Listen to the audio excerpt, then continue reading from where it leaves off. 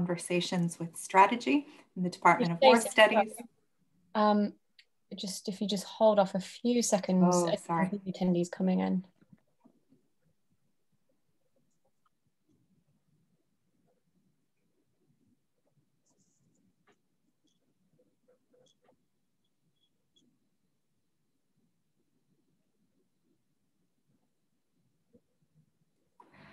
Hello, everyone. Welcome to this session on Conversations with Strategy in the Department of War Studies and the School of Security Studies, King's College London. I'm Dr. Stacey Gutkowski, Senior Lecturer in Conflict Studies and Co-Director of the Center for the Study of Divided Societies. And joining us today, we're very happy to welcome Dr. Roxane Farmanfarmaian. She is a visiting senior fellow in the Center for the Study of Divided Societies here at King's. She's a scholar of international relations, specializing in the foreign and security dimensions of the Middle East and in the media. She is Director of International Relations and Global Studies at the University of Cambridge Institute of Continuing Education and lecturer on modern Middle East politics at the Cambridge Department of Politics and International Studies. She's a Senior Associate Fellow of the European Leadership Network and a member of the European Council on Foreign Relations, Women and Security Dialogue. She was a resident fellow at the Netherlands Institute of Advanced Studies between 2008 and 19, where she finalized a new model for theorizing media in the Middle East.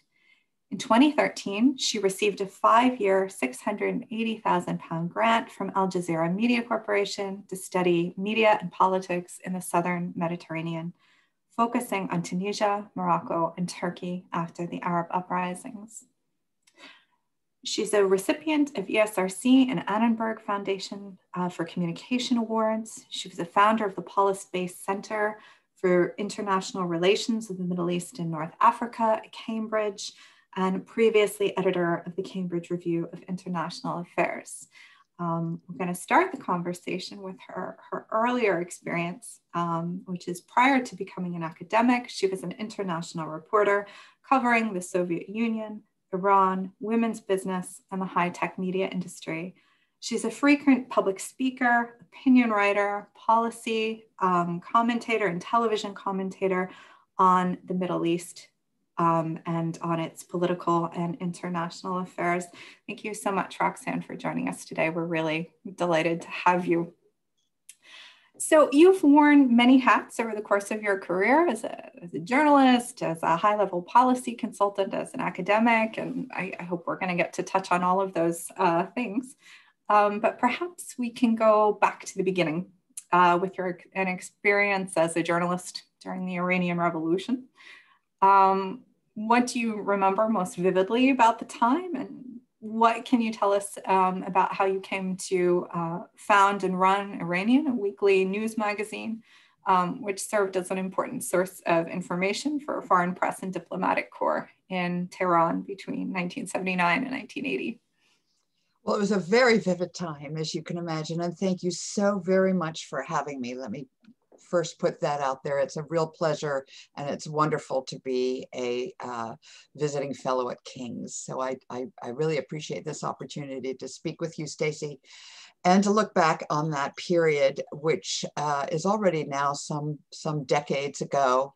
And I was quite fresh out of university. My father was Iranian, my mother was American, and I had gone to university in the United States. So I thought, okay, I shall go and do my first work in Iran and find out what it was like, and arrived there just as it was having a revolution. And to be honest, the only companies that hire during a revolution are the media companies, because they need people to go out into the streets. So it was an extremely exciting time, quite dangerous.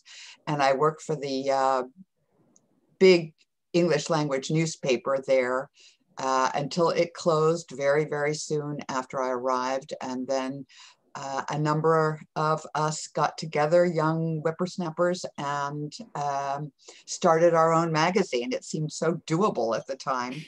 And we tried to make it, we thought of ourselves as a very mini version, a revolutionary version of the New Statesman. We sort of went out and tried to have a really important interview with somebody at the time. It was a weekly, And we really just tried to cover as many aspects of the oil news, of the demonstrations, and it was an extraordinary time because nobody, I think, as we look back on where Iran and the United States particularly have ended up since, it was an amazing time to witness how everyone in Iran at the time really was quite behind the revolution. There wasn't a whole lot of debate about whether everybody wanted the Shah to go. What was of debate is what to create afterwards. And so I think in many ways, I encountered the idea of a divided society, which has been part of my experience ever since, because there was definitely a whole group of people that wanted to go and have a sense of comfort, a sense that Islam could give back the authenticity and possibly the commandments that that would help create a new society after the Shah's experience. I don't think that there was a great deal of debate either about the fact that people wanted free expression, they wanted individual liberties, but those were much more abstract. And the Islamic dimension and the form of community that it offered was something that people at the time could hold on to. And this was something my office, luckily for the magazine that we started, was somehow right between the United States Embassy on one end of the road, I mean, several blocks down, and the university that was on the other end of the road, several blocks down. So we got to see basically the entirety of the street prayers and the demonstrations. And of course, once the embassy was seized in the hostage crisis, that we were in many ways on a front seat of that. So it was an opportunity also to see enormous misunderstanding between two countries. And I would say that that actually has been the tragedy of Iran. It was not that they didn't get the government that they wanted, but they didn't anticipate that the government they got would have such a long and toxic relationship and misunderstanding with the world's greatest unipolar power at that time. And that has been the great tragedy of the Iranian situation. It's amazing to hear how you were right there on, on the cusp of history, right on the road. I mean, that is absolutely amazing. If some of our students found themselves in a similar situation, in the context of history evolving around them, what would you suggest to them? How would you go about doing something similar to what you did? Well, I think in any case, we all find ourselves in new settings and new challenges and often new crises. And so I think the opportunity that students should always be aware of is the one that's right there in front of them, and to jump in. And often it may seem, well, slightly crazy, I'm sure, I think all of us feel as though we suffer from something called imposter syndrome, where we don't feel we're well enough equipped or we don't have the background. And the only way to get that is by jumping in and doing it. And so I think I didn't know anything about writing. I didn't know anything about editing. And yet I had a confidence that I was a relatively good writer, and I got along with people, and I had a nose for what I was curious about. And I think to follow your intellectual curiosity is really important. So my next step after Iran was I ended up going to Moscow right as the Soviet Union was falling apart. I was there in 1984. I mean, it was just the moment that all of that was happening, and the book had been long ago anticipating those dates. And it was a fascinating time, and I was a journalist during that period as well. And it was not easy, because the Soviet Union was, anytime a country is falling apart is usually when it's most difficult. It's very scared, it tends to shut down, it tends to try to repress and control. And so it was really an opportunity for me to try something new. And so I took up photography as well. It just seemed like an easier way to capture some of the things that were going on. And again, I was not a born photographer. I unfortunately was unable to take that up as I went forward, but I was able to run around with an awful lot of photojournalists and thereby see different dimensions of what was going on as the country was beginning to fall apart. And that too was something that I think very much shows that you can do it. I think it's really important as students to go forward, grab the bull by the horns, and you may be convinced that it's not something you want to do or that you've got other strengths, but you won't know until you've actually worked in something and given it a try. What were your sort of your main observations? Are there any kind of anecdotes or something from that period, watching the Soviet Union start to disintegrate? Well, actually, having come from Iran and then gone to the Soviet Union, when I finally emerged and went back to the United States and arrived in New York, I decided I must be a journalist of revolutions. And I think since then, I've realized I am an academic of divided societies, actually. But they are, in a sense, different versions of the same thing.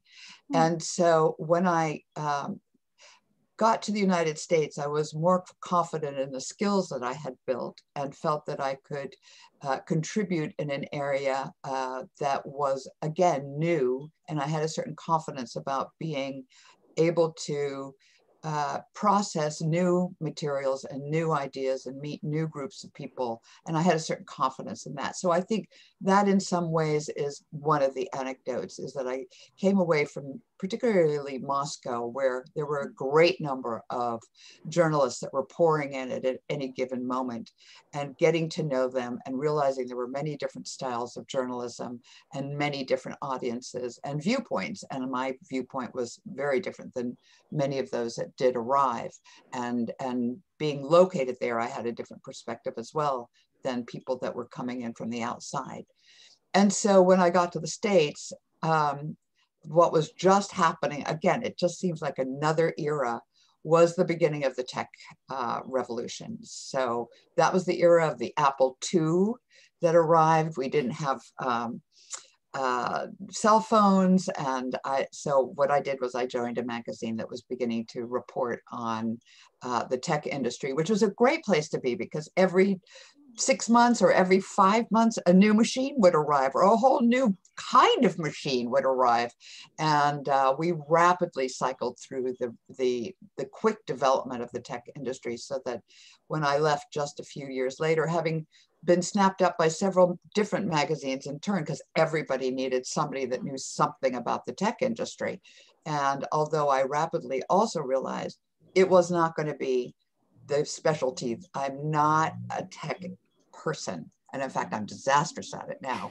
But I realized that I knew enough about how it was working with society that it was one of the things I could bring real value to for a while. And so one of the first really extremely interesting programs that I did was AT&T developed the first touchscreen technology. And I was working at the time for a magazine that's now died called Working Woman, which was really at the forefront of helping women understand how to move into management and administration and executive positions. And so again, another revolution, if you will. And AT&T partnered with us, and I was able to do a wonderful project on 8 women who we labeled as 8 women who had changed the world. So including the very first woman who had ever held a seat on the New York Stock Exchange, and that kind of thing. And you could do it all by touch screen. And this was at least 10, 15 years before touchscreen actually became commercial. Wow, that's amazing. And, you know, it's a very clear thread from studying different kinds of revolutions to this new other form of both technological and social revolution. Yes. I wonder, so then how did you start to make the transition towards becoming an academic? You did write another book, and I wonder if you could tell us a little bit about that transition and about the book. Well, I think that in having written and reported on what was happening on the streets of Iran, what was clear is the growing division between the United States and Iran, and it didn't really make sense. There are equal relationships that the United States has with countries that are as abusive or as incomprehensible, and yet those relationships are quite close simply because they fit within the strategic national interest of the United States. So particularly, let me specify Saudi, which is not any more natural an ally to the United States than Iran would be. And in fact, I would probably argue Iran would be more likely an ally. And yet somehow they were unable to patch up the relationship. And I was convinced that it had something to do with the hostage crisis, but also being someone who was a word monger, if you will, somebody who wrote and reported and dealt with language. I felt that there was something about how the meanings of the exchange had been amplified to the point where it was very difficult to get over the assumptions and the associations the other had. So I did start by writing a book with my father about his memoirs. He was a high executive in the oil industry, and in fact was the original Iran delegate to what became OPEC. And so he had some extraordinary perspectives to bring to the story as well. And he also, during the revolution, one of the things I experienced, and certainly one of the things he experienced, is he had to walk out of the border, across the border, to save his life. And so he had extraordinary stories. And so I helped him write a book. His first language was not English. And so together we wrote a book called Blood and Oil, Memoirs of a Persian Prince, because he was from a large family that in the past was royal. And it was published by Random House, and I thought, and that involved an enormous amount of research into the British archives and all sorts of things. And it went a long way to understanding a great deal more, but I felt I still wasn't there. So a wonderful professor in Cambridge, Peter Avery, who was known as an Iran specialist at King's College in Cambridge, invited me to come in for a fellowship. And I had never gotten a master's. And I thought, I think better would be to spend that year, and if they'll take me, to come in for an MPhil. So I did. And I arrived 3 days before 9/11. So before classes had even started, I found myself in the politics department, weighing in on some recommendation one of the professors had to give to some of their contacts about, now what does the world do? And very rapidly was invited, before I'd really even embarked very much on the master's, the MPhil, to do a PhD on that very concept of the relationship between Iran, in my particular case, but the Middle East more generally, democracy and Islam. And so I received, thank goodness, a wonderful scholarship for that, and spent the next 5 years almost completing the PhD and trying to figure out what was it that really made the difference. And I remember presenting some of my last year's PhD to a PhD group, which you sat in on, Stacy. I remember your paper. And you made a statement about shame and pride and emotions that sent me back at that last moment back to the library to find some further insight. And it was actually very critical to my overall thesis. It was like that touchstone that I was missing.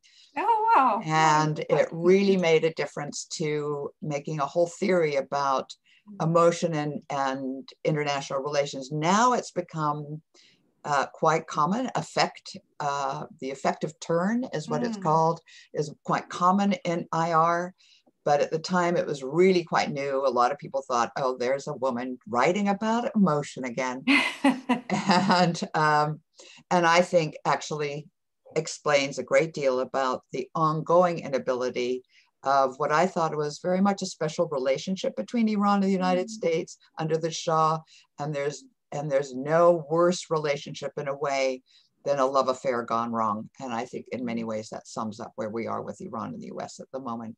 And once at Cambridge, I just sort of never left.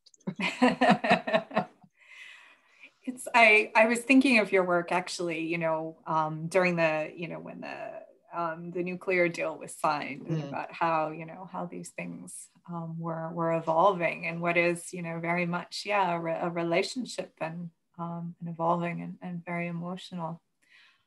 So once you got your PhD, then you had this trajectory coming through as a journalist, and then post PhD, in addition to being an academic, you've done all this policy consultancy, which is something a lot of our students are interested in and want to go on and do. Sort of, how did you build that line of interest, and what would you suggest to students who want to move into that world?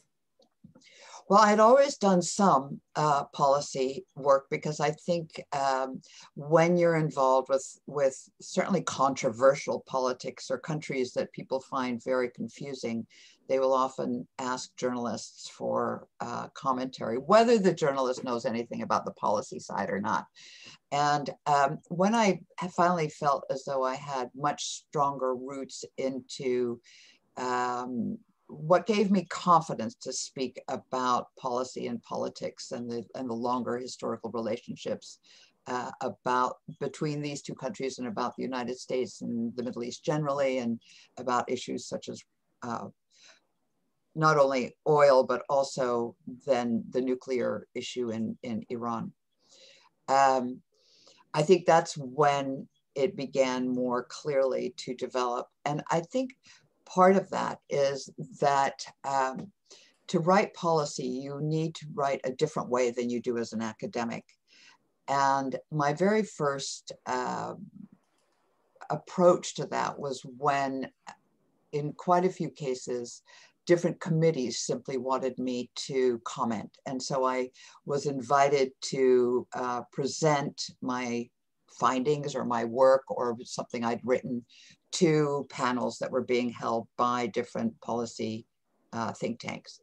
And I would suggest that for students, one of the key areas to break in through is by having actually written something that presents a viewpoint that's balanced and that has strong arguments for the position that you're taking. And I think that can often be developed through the networks that you set up. Even if you yourself are not working at a think tank, very likely there are friends, colleagues of yours, student friends that will be. So I think one should never overlook the benefit of networking, going to various activities, attending various think tanks, for example, seeing how they put things, and then again, as I said earlier on, grab the opportunity and go right up and present yourself and offer the fact that you know something about X, that you've actually written something about X, or you are writing something about X. And that will at least begin to include you on smaller, closed panels or groups. And I think that often is the way of getting in. It's the same way in media. To get in as a journalist, it's not easy. And one of the ways is to start writing your own blogs, your own, set up your own podcasts, go to something strange. So go someplace strange. Of course, these days that's a little difficult, but it will change. And be the unique writer about something, and that will often be the opportunity to be placed in on the string of stringers, and that's how you often will begin to be able to move in, and also to be able to move across. You may be a reporter in one area, but you can't seem to make the jump. Well, that's the way you make the jump, is to start writing about other things and really sending them in. Can I ask you a little bit in more detail about networking? Because I think as women, particularly in the early stages of our careers, we feel, somewhat intimidated sometimes by networking. I know as I get more gray hair, I feel more, confident in it.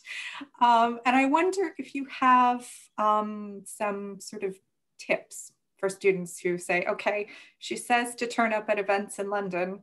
I'm doing that. Now what? Now what?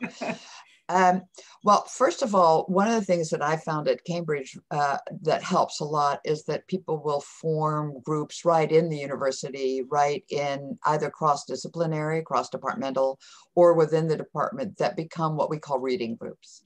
And that often will bring not only the students themselves together, but it gives them the opportunity to either invite people in or to get to know absolutely everybody else in the university that's actually doing that. And one of the things I've always found, and I think you probably would agree with this, Stacey, is that we academics often come over as just doing academics when we're talking to our students, but actually we often wear many different hats. And so getting to have academics that come in and speak to you about different things will often thereby open up their networks to you, especially if you express interest and some knowledge on things.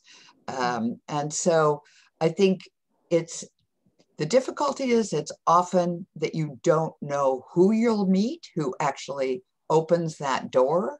But the fact is, unless you're in and speaking to people and exchanging cards or emails or whatever, you don't have the opportunity to meet that one person out of 7 or 10 that is going to open the door. So it's work, but it's, hopefully from the aspect of meeting people, it's more pleasant work, but it takes skill, it takes development. I'm conscious that we've come up to about the halfway point, and I'm hoping that our participants will jump in with your questions. Roxane and I will keep going a little bit, but if you have any questions, please would you either pop them in the Q&A box or in the chat, or raise your hand and we'll see you in the participants list and call on you. I think there look like there might be 2 or 3 in the chat. Let's see. I don't know if you're okay. Oh, sorry, that's Lizzie. Okay. Lizzie in the chat. That's okay. But I hope someone will, come. Whatchamacallit? Give us your questions. Sorry, I would just want to add to any students attending here that in terms of the School of Security Studies, War Studies, we have a student engagement officer, Sanjana Balu, and a comms team who were really interested in ideas that students might have for speakers, for podcast ideas, blogs, that kind of thing. So, always reach out to Sanjana Balu or the comms team if you have ideas and want to get involved and do something, and we'll try and support you in that. We can't always promise, obviously, but we've had some students come forward with podcast guest suggestions, and it's really, really helpful because at the end of the day, a lot of students listen to the War Studies podcast. So we want to give you the opportunity to contribute ideas and suggestions for speakers and themes and that sort of thing as well. And certainly we also plan to interview PhD students. So if you've got a really interesting research project that you're working on, then again, put yourself forward and we could potentially interview you for the podcast. I'll put my email in. Well, and I have to underscore that I think universities themselves are something to be maximized when you're there. They're multifaceted, and they really do offer the opportunity for small group activities, for invited speakers, for panels, for all of these different ways of encounter. And I think that makes an enormous difference. From our perspective as teachers, Stacey, I'm sure you too have run into this. What turned out to be long relationship with Al-Jazeera actually came up by the fact that I had a master's student that had come in who was among the very first crew of Al-Jazeera when it launched. And he was responsible for developing one of the main online news channels. And we just started chatting, and it turned out that there was a Center for Studies in Doha, which I had no idea about. And he suggested that maybe some of the work I'd done on media might be helpful for them, because it was always quite difficult to find common ground between the broadcasting company and this Center for Studies. And so I was their first visiting fellow. They'd never had one. I sort of suggested that it might be an interesting idea, and there was an enlightened, wonderful director at the time, Dr. that helped set that up. And I think for both of us, it really made a huge difference. So even for us as lecturers, or for you as students, these are things that that can come unexpectedly. And I have to say, he brought on, I would say, at least 4 or 5 members of the MPhil group that he was in at the time, in one way or another, into the Al-Jazeera family during that period, because it was growing. And they were, you know, beneficiaries, but also contributors. That's really fascinating, Roxane.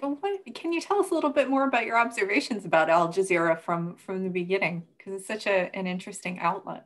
It is a very interesting place, and it's in a very interesting country that's obviously gone through quite a bit quite recently. I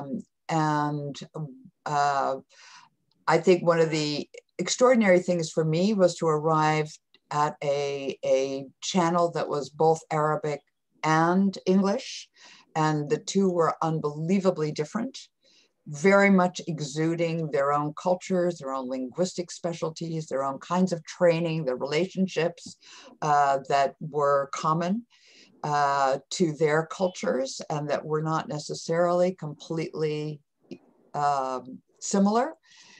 And yet they had figured out a way, probably because it was growing fast when I was there and changing and very popular. It was filling an enormous niche at the time that hadn't quite yet been defined, but was very, very clearly something that needed to be filled. And of course, Al Jazeera has gone through many changes and has alienated many of the countries around it in its region. And in fact, of course, in the recent fallout of the Gulf Cooperation Council and the embargo that was put on Qatar, the number one out of, I think there were 7 requirements for Qatar to fulfill before it could rejoin the Gulf Cooperation Council.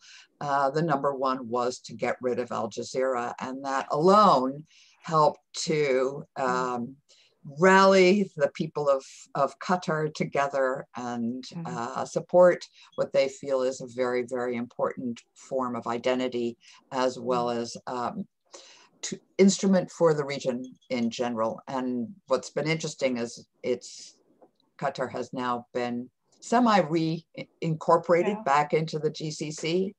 Al Jazeera is alive and well. It's perhaps a little less flamboyant than it was before that. It's been a little bit careful.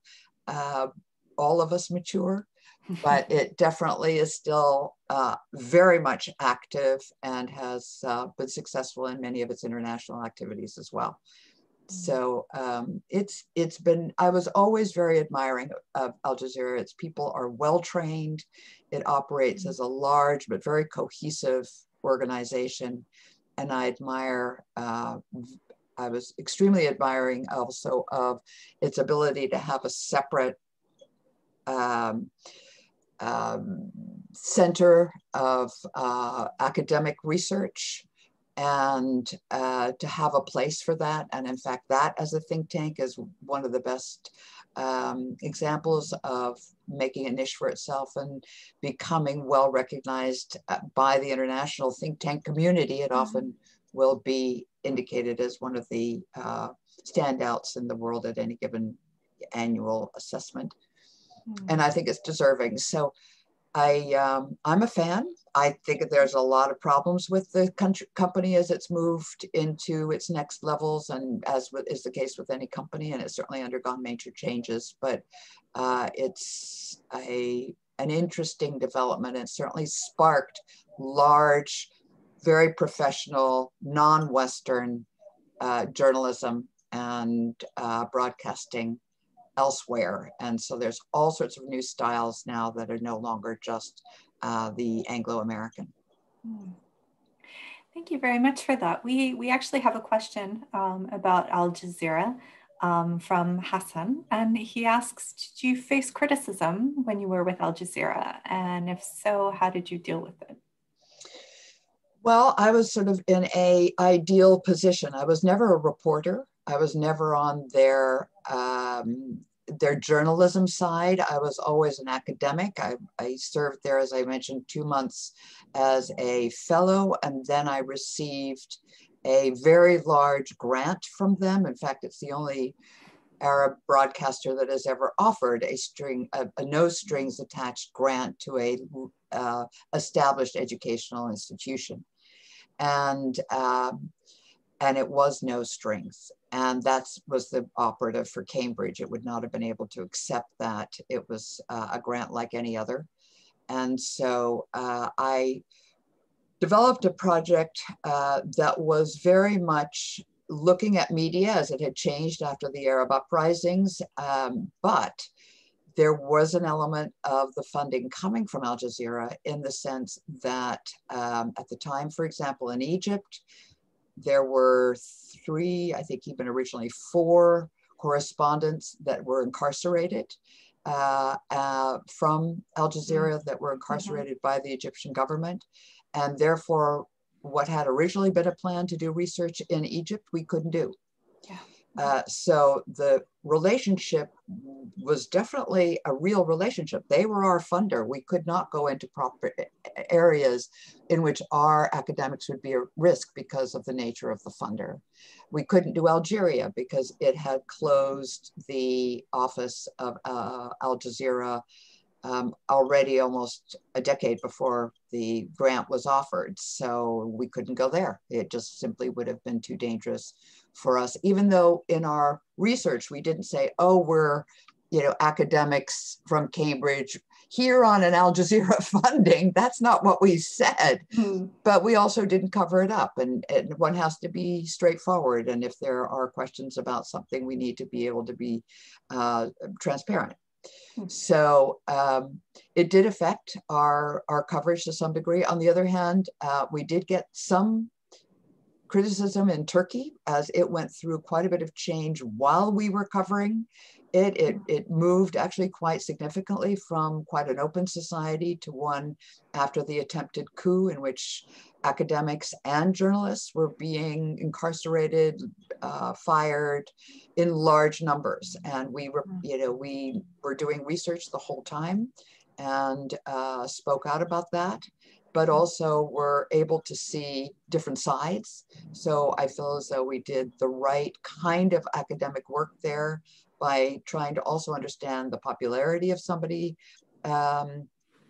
such as Erdogan, because very much in the West, it was described as somebody that was increasingly authoritarian, and indeed he was. But how do you actually justify or understand that within the country? And that was something that Al Jazeera felt was very important, that we understood and presented that side as well. So I feel as though it did help in us also realizing that there were multiple sides. After all, Al Jazeera's a tagline is the story and the other stories. So it was important for us too to understand that that's what we do as academics, is we provide different sides of a story. And so interesting, studying the media at these particular historical turning points, it really gives you, the pulse of the society and the pulse of the politics. I noticed that Charlie has his hand up. Charlie, would you like to jump in? Yes, that's great. Actually, I had a message from a student, and thank you so much. This conversation is fascinating, Roxane. Your story and your father's story is so inspiring and such a fascinating insight into the politics of the region. And the question actually that student messaged me, who's on my second year course, was asking about: is it the case that even with the attention that we pay to Iranian hostage crisis, that even that we still sort of underestimate its significance, the way in which it's continued to reverberate? And what the student was particularly pointing to was that in my course we look at Donald Trump's sort of background in politics, and his first interview in 1980 occurs around the time of the Iranian hostage crisis. He's very much influenced by what happens there. Steve Bannon is someone who's a US Marine in the Middle East at the time. There's for a certain sort of segment of American society, as you mentioned, there's still a sense that is still a sort of an open sore. So yeah, do you think it's something that we still don't really appreciate?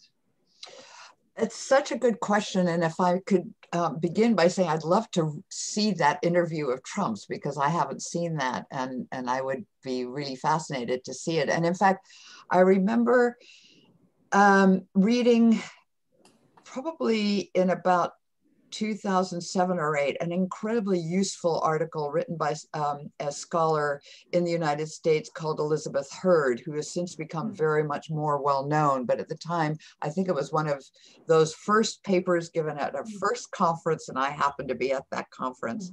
And she describes how when the hostage crisis began, what happened in the majority of schools and university classrooms around the country was that in the United States was that people had only ever heard about Israel as a part as the Middle East.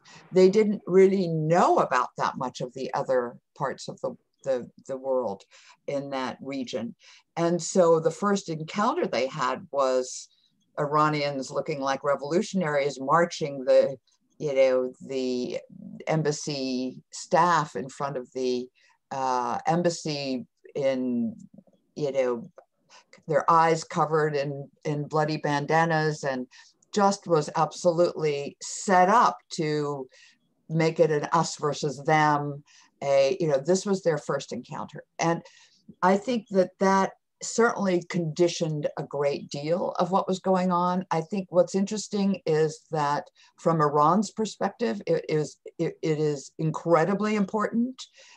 It was also fundamentally misunderstood on both sides, which I thought, by being right in it, I thought was really interesting. It was immediately taken up and misinterpreted or reinterpreted or interpreted for different reasons to be different things by both sides, using quite different facts or interpretations of facts. And I think that what got lost was all of the elements that actually would make unraveling this not so difficult. And but it by having whitewashed out or ignored so many of the things that were important and instead really featured those things that weren't, or that were less important to the relationship of two countries. So for example, one of the things that certainly happened, I mean, the United States is actually, one of the things that is fascinating is the United States has encountered this very same kind of situation of entire embassies being taken and sequestered for a year in Indochina at the time, before it became sort of Vietnam and Cambodia and Laos. That happened, and nothing happened. I mean, the U.S. sort of waited until the people were released and everybody got out fine, and that was it. But this one was immediately one of the first things that happened was that the embassy people were no longer construed in the American press as officials of the American government. They were construed as American families. And that's what started the whole yellow ribbon movement, which sort of popularized the whole thing. Everybody wore yellow ribbons. And the whole idea that they were doing government work was lost, that they therefore had taken on the risk as a profession, that this is part of what goes on when representing a country, and instead were sort of refashioned into this set of victims of that had no reason to be victims.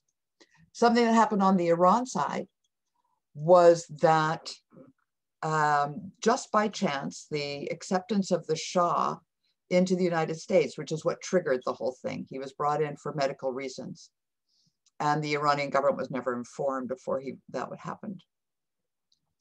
Happened to be on the most important Shia day of the year, Muharram. And so the Americans that did this surely didn't know this, or if they did, they weren't listened to at the point where he was accepted. But this was the kind of thing that for Iranians was absolutely, clearly it had been symbolically timed. Clearly there was more to this. And that's why the association in Iran was, well, then that's going to be a repeat of what happened in the 1950s when the American coup overthrew the prime minister who had nationalized oil. And so, and which took place in the American embassy, and that was a coup.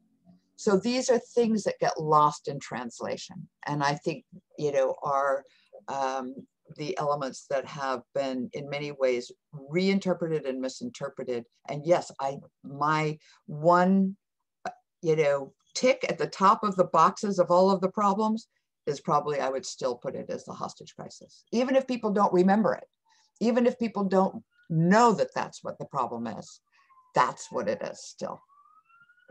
It was a hugely shaming experience for the United States and for Iran, basically, both of them. Thank you. Thanks very much, Roxane. We have a couple of more questions. One was a couple of follow-up, one follow-up question on that, which was, do you think the cultural divide makes it harder to negotiate with Iran, and in that sense makes it a misunderstood state? And then another little clarification question about, with your Al-Jazeera grant, did you have completely unrestricted reporting and research? So let me answer the second one first, because that's the easy one, because it's a one-word answer, and the word is yes.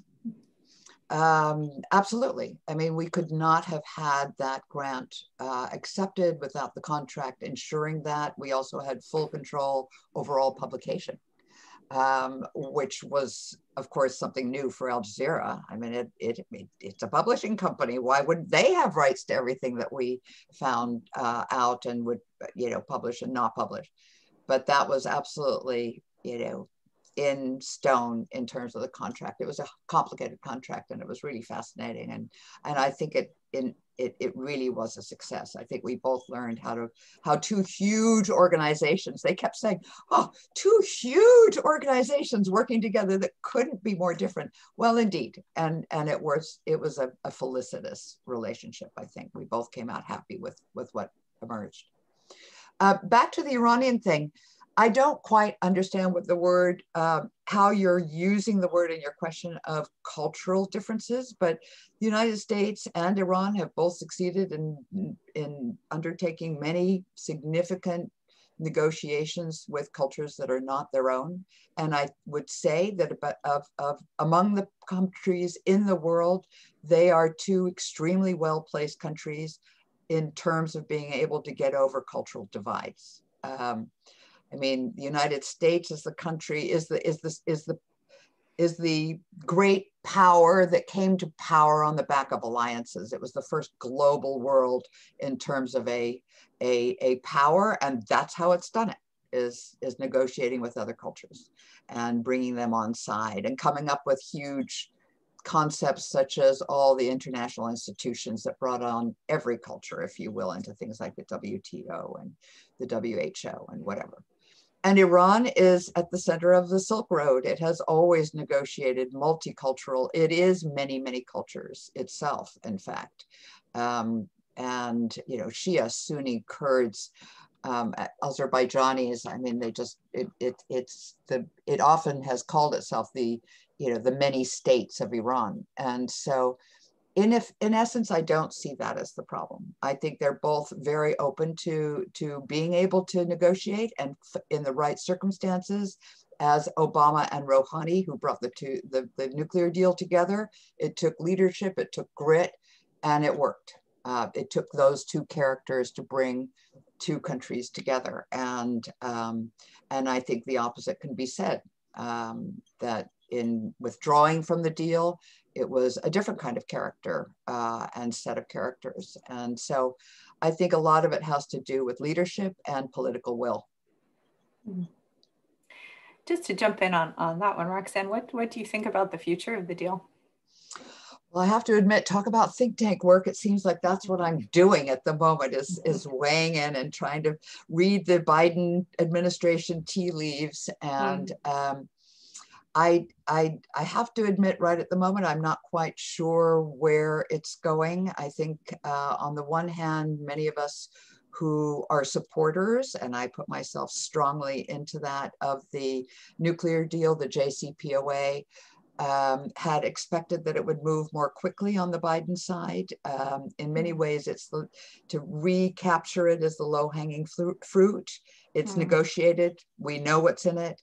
And the key thing about it is it's a verification system. It's simply the instrument that ensures that nuclear development doesn't take place in Iran. It dropped when the JCPOA was signed. It started going up once it was over. And I think any of us would sleep more soundly in our beds if we knew that as an arms agreement, it was back on track. And so I think we had hoped that that would happen more rapidly. And there are many, many ways that the Europeans, who have kept the deal raggedly alive, on its last feet, nonetheless alive, had developed for sort of simultaneous ways that both countries could get back in and save face and be able to reconstitute that part of it. And then what's often forgotten is that the deal was negotiated as something that would have flanking diplomacy. In other words, that other negotiations on missiles, on regional security, on even possibly militias, it didn't specify at all, but it was understood that all of those agreements would follow next. So I think at this point, it's a little disconcerting that we're moving from a phrase of compliance with compliance, which would mean the US coming back on with a reduction in sanctions, with Iran coming back on and dropping the enrichment. So both of them complying. Now we're talking and beginning to hear the phrase freezing for freezing, which in some sense is a little less warming to the soul. And I don't see that necessarily working very well because of two important things. One key thing is that there is a presidential election that is coming up in June, and the current reformists have been very badly damaged in Iran by the failure of the JCPOA, the nuclear deal, and so the likelihood of them retaining power is almost zero. But the likelihood of a more moderate hardliner, if there could be such a thing, is now beginning to recede if some form of the JCPOA does not come back on. It will be a country that is sanctioned, has a nuclear program, and an extremely uncomfortable and armed to the teeth set of neighbors. And so the temperature in the Gulf will be running high. So that being the other part of it. So I think we're all hoping that the Biden administration can find some way forward to get this in operation before that election takes place, because once a hardliner comes on, I think it's going to be over for a while. I think you may have answered one of the follow-up questions, which was about who do you think is going to take the lead in moving, getting the deal back on track, that you think it will be the Biden administration rather than the Iranian side. Well, I think it's both. But to be really specific, it was the American administration that left the deal, and Iran stayed in it for another full year. And there's a reason for that. The Iran deal was put together not based on trust, it was based on distrust. But the distrust was basically all heading one direction, and that was about Iran. I mean, the distrust was Iran was going to make a bomb, Iran had to be contained. And so the deal reflects that set of limitations on Iran. Should it break its compliance. The deal has no partnering constraints on any other party of the deal breaking their part of the agreement. So nobody anticipated that the United States would be the one that would stop complying. And as a result, the only response Iran had within the terms of the deal was to go back and start making nuclear material. There are no other elements to it. That's what this deal happens to cover. And that's what makes it such a technical deal, and why in many ways this deal, in my view, is simply a way to verify and keep Iran's nuclear deal contained. But in any case, that's why Iran stayed in it.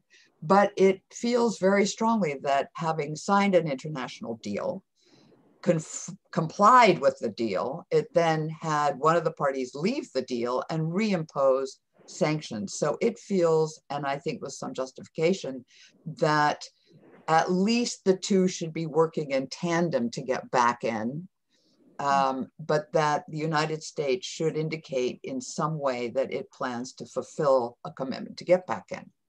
So I'm not saying that the US is the only one to do it. They both are now in breach. But I think the Iranians feel that one of the problems with the existing deal is that there's nothing that will guarantee a future administration not coming back, not withdrawing, should the Biden administration come in. So it is extremely interested in having follow-on negotiations about a number of things, but particularly that. So it's once again, as I felt all the way through the years of watching these two countries, I think they share a great deal in common, even in this deal. It's how do we get there? Thank you. That's a really fascinating insight into, into the deal and where we are today. We have one last question, which we may not be able to do in a minute. Okay, I'll try to keep it short. But I think this is somebody maybe thinking about future study or things that they want to go on to do, but they would like to see hear your views about what are the most pressing topics regarding divided societies in your research. What are kind of the hot topics to do? Well, right now, especially if you're looking at the Middle East, but really anywhere, but the Middle East in particular, the societies are becoming divided partially because of climate change. The land is running out, the water, it's drying. The Sahara is expanding at 25 miles a year all around its perimeter. That's pushing people out to the edges. And so to me, societies are going to become increasingly pressed and divided as a result, as just food and water and employment and all of that comes from a more restful setting becomes stretched. And so I would say one of the most important elements in divided societies certainly is that. I mean, it's across the board. I'm not telling you anything you don't know, but it's actually a very, very important area, I think, particularly around divided societies. And I think one of the things we're also finding is that partially because of media, partially because of the fragmentation within divided societies, we're also finding that a lot of conflict is now taking place in cities again. It's no longer large militaries, exchanging battle on the plains of wherever. It's in the roads and the alleyways of our cities. And so I think our cities are at risk. And I think they are very much what divided societies are. Their encounters are close. The migration is filling them up. I mean, we have such a good example right now in Beirut, and I think there are others that are like that. So I would proceed to look at those kinds of areas as subjects. It's a rich area. I think almost anything that you can do to help understand and bring new insight will be extraordinarily rich in terms of a career direction. Thank you very much, Roxane, for this fantastically wide-ranging talk, and taking us through your journey as as a journalist, as an academic, as a policy commentator, and also offering some great insight into what's happening in the Middle East today as well. So thank you very much. We're delighted to have you in the Center for the Study of Divided Societies. Delighted to have you in War Studies, and thank you for your time. Thank you, Stacey. What a wonderful interviewer you are. It was really fun. Thank you, everyone.